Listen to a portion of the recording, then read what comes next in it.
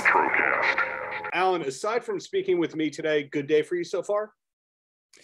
Pretty good, yeah.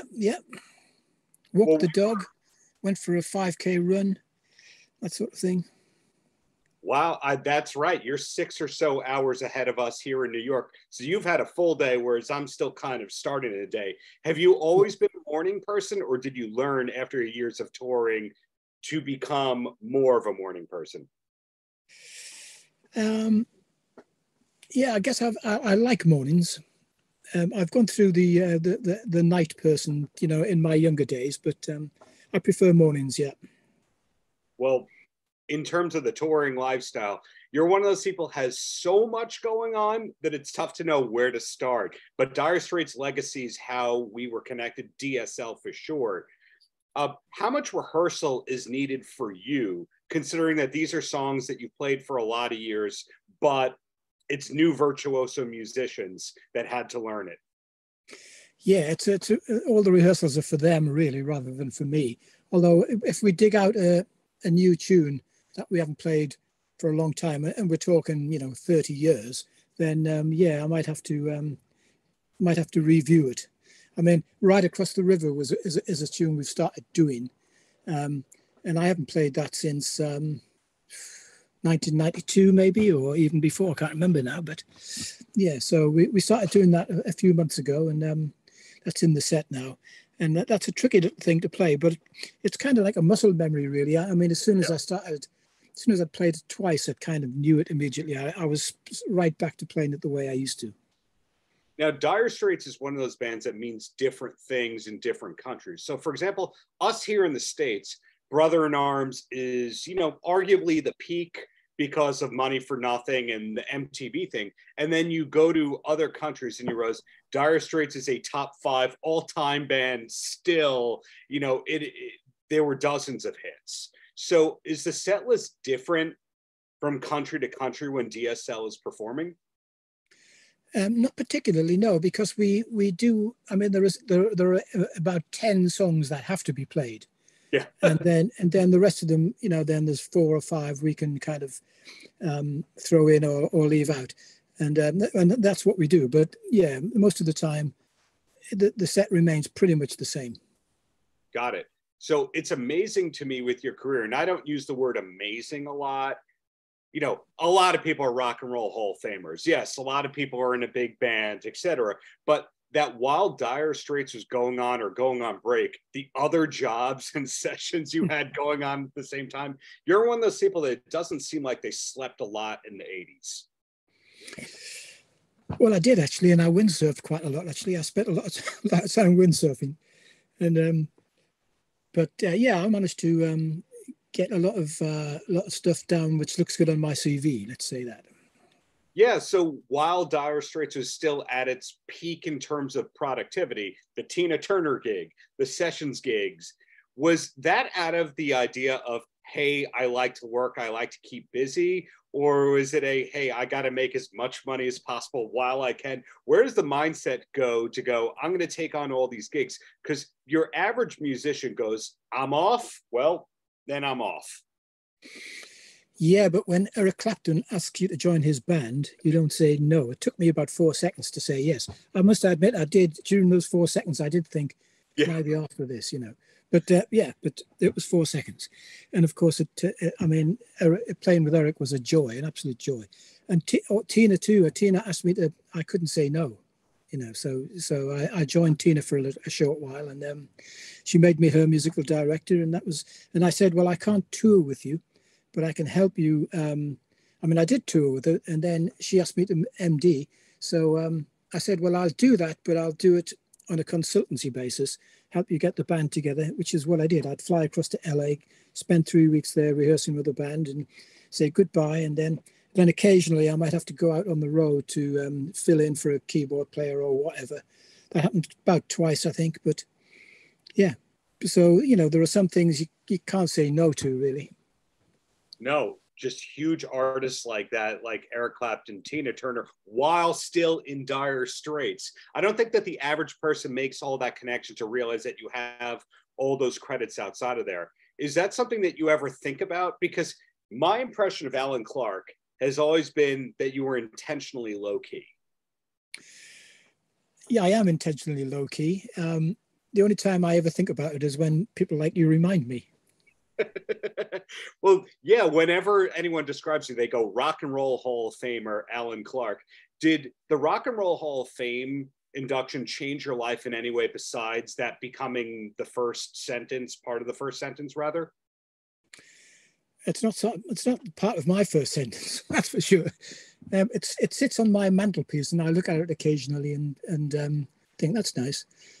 But other than that, I don't really think about it. You know, I mean, it's a great honor, I guess, and it's kind of like being given some sort of medal for campaign achievements or whatever. But yeah, I don't give it. You know, I don't wake up thinking, yeah, I'm a member of the Hall of Fame by any stretch. Some people do.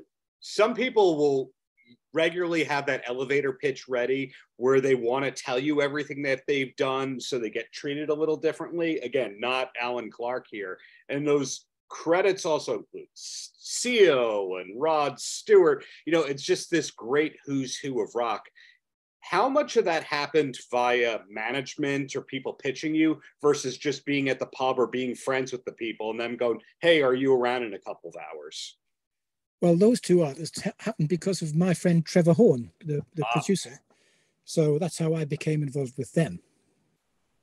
Got it. So sometimes it's the producer going, hey, this guy's good. Sometimes it's at management, or did management not rope you into a lot of things like other artists would have? Yeah, management have now and again. I did audition for, go along to an audition for Mick Jagger one time, and I just didn't feel comfortable. So that wasn't one I've got down on my CV. I don't think so. Yeah, management. Yeah, I mean, producers definitely give me a shout and recommend me or whatever. So. Got it. So how much do you play music when you're not on the road? I try to do at least a couple of hours every day on the piano.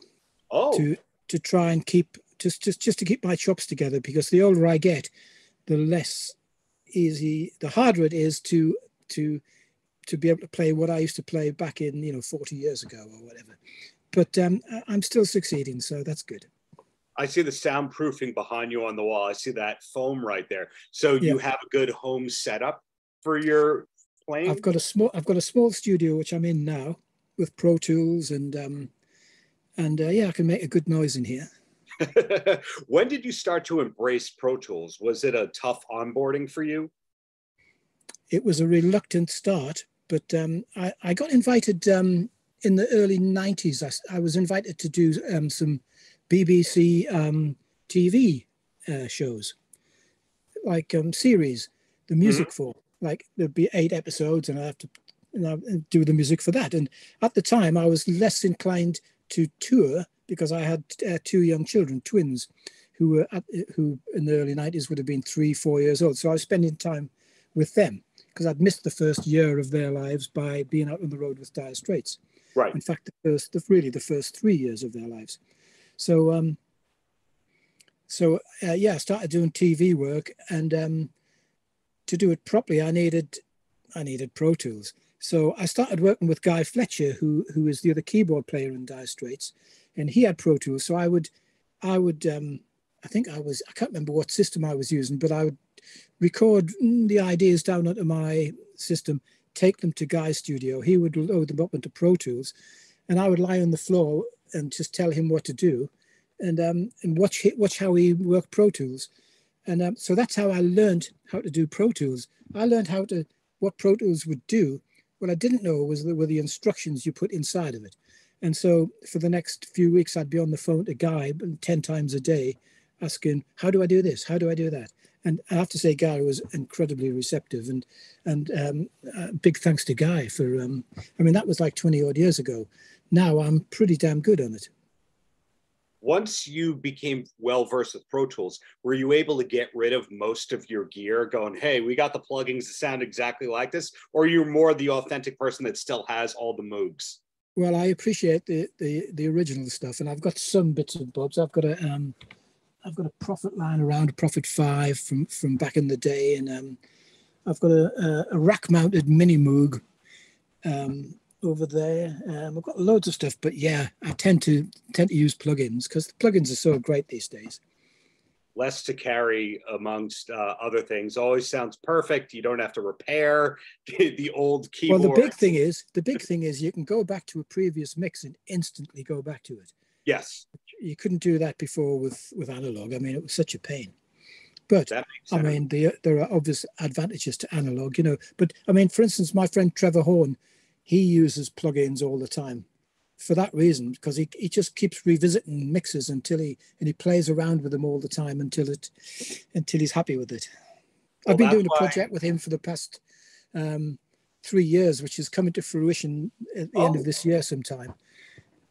What exactly is that project? Because Trevor, like yourself, if you said, hey, Alan Clark's got a thing, I couldn't tell you what genre it was going to be, what tempo it's going to be. It's not like the Ramones here where you go, Alan Clark, yeah, he could do classical, he could do jazz, he could do blues.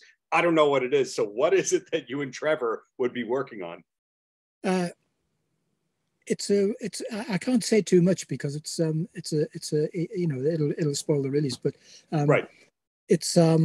It's original tunes that have been hits in the past, maybe, or well-known tunes, done in a completely different way, sung by somebody else. That's probably the best way of putting it. Fantastic. So, yeah. So DSL's happening, this Trevor thing. You're not one of those people that has to work, but you choose to work. Now, you mentioned playing still for hours a day. Do you take lessons, or is it just jamming yourself by alone in the studio? I haven't taken lessons since I was, well, really 9 years old, but I guess I did a couple of years of piano lessons when I was at college. So yeah, but I'm completely self-taught, really. I think everything that I know, I think, is self-taught. I'm aware of a lot of virtuoso musicians who are self-taught who at a certain age go, I got to learn the real way here. And they take lessons, but it's super under the radar, or they go to Juilliard under the radar, that kind of thing. So you still didn't go back to lessons like that?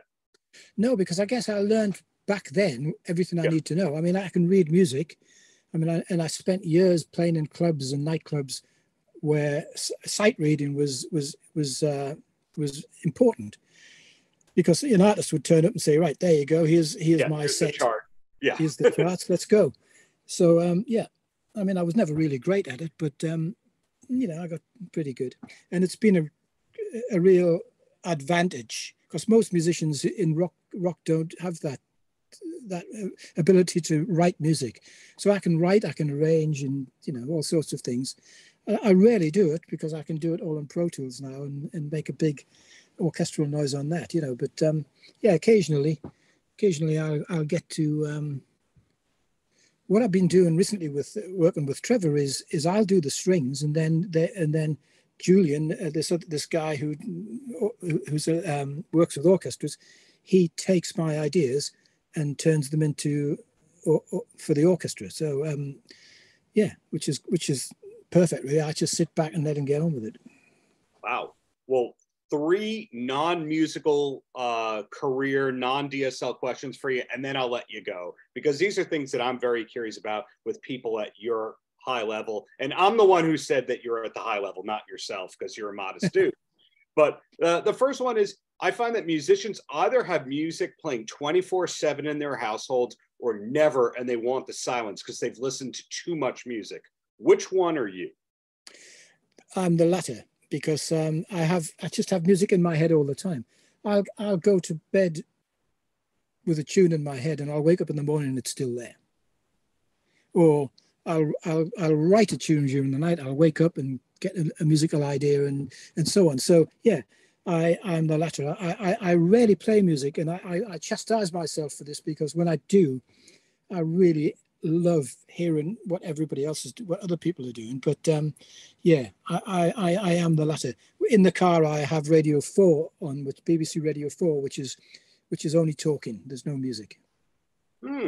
And do you also have tinnitus as well, where you hear the high pitches accidentally? Yeah, a little bit, but Yeah. but it doesn't bother me musically. Oh, okay. That's good to hear. Mm. Next question. What's the last concert that you went to for fun? You know, not that you were music directing, not that, hey, Alan might come up on stage. What's the last thing that you went to for actual enjoyment? The 1975. So you've never been a concert person for fun? I didn't like the idea of going through the doors into the audience that way into a concert. No, I didn't like that because it's so unusual for me. Yeah, the 1975. I was at Matty Healy, the singer in the 1975. I was at his christening when he was. So I know his parents. He grew up in a village that I lived in, Northumberland, and so I know his parents very well, and I keep in touch with Matty. Yeah, so. Wow. Well, the last thing I want to know here is, obviously you're a family guy, but aside from family, what's the number two for you besides music? The more musicians I speak with, the more I find out that it's golf or fishing is what they do when they're not working and doing the music stuff. Never been into either of those things. I've always said, if anybody ever sees me playing golf, shoot me through the head, please. I did get big into windsurfing, and before that I was big into scuba diving. This is way back, but I'm 71, so both things are, certainly windsurfing is kind of out of the question now. And what am I into? Well, I go to the gym and I swim. I keep myself fit. I guess that's what my focus is outside of music, really. Well, when you look at the tour routing of Alice Cooper, you realize that there is a golf course within X number of miles of every tour stop. So it sounds like there has to be an ocean or a pool within a certain number of miles for you to play there. That really helps. Yeah, there's always a pool in a hotel usually, but the sea, if the sea is visible, I'll go there.